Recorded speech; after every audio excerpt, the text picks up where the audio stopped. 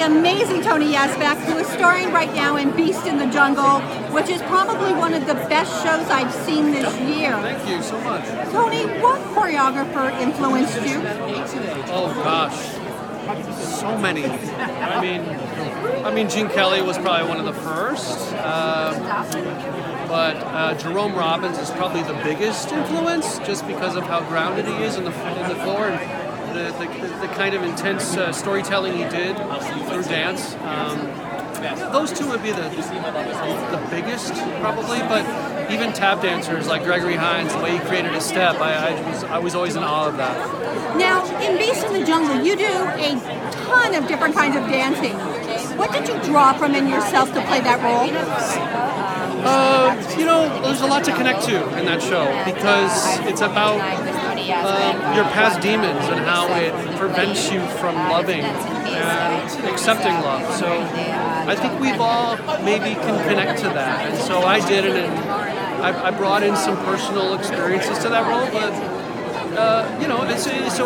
I definitely connected to it, and hopefully the audience picks up on their own experience when they come in and feels those parts of their lives that could have been or should have been, and maybe makes a change for the better now. That's the hope.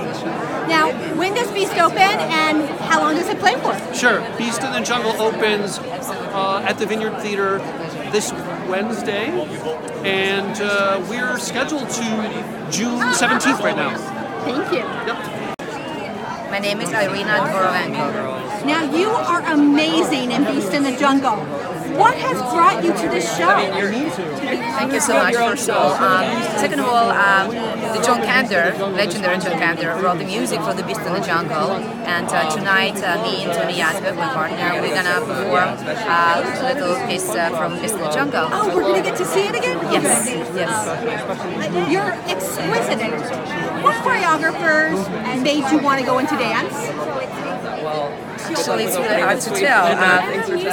I feel very blessed right now, because nobody ever trusts me that much or believed in me as much as Susan Stroman did.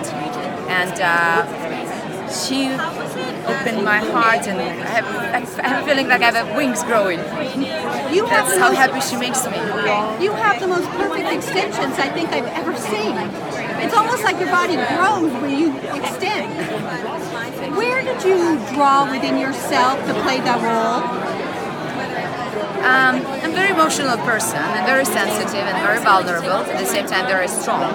So to be part of this play, it's so many different colors and stages of emotion. It just makes me feel very happy, because I can express myself on stage. Well, I'm going to make a prediction that you're going to become a big star after this. Congratulations. God bless. Thank you so much. Thank you. The amazing John Kander, whose music in Beast in the Jungle is passionate and so lush and romantic. John, where did you dig from in your soul to come up with this music? I guess I just don't think about it. Susan Stroman and Tommy Thompson and I have been working on this for a couple of years. I've discovered if you create a moment and it's very vivid, and if you just put your hands on the piano, they will play it. Nice to meet you, man. What's coming next in your soul? What else can we expect from you? Well, actually, there are two projects which I'm in the middle of, which I'm not exactly willing to talk about. There's plenty more coming unless I conk out some more. Well, I seriously was in love with your music in Beast in the Jungle, and I think it's an exquisite piece of theater. Thank you. That means a lot to me. Thank you so much.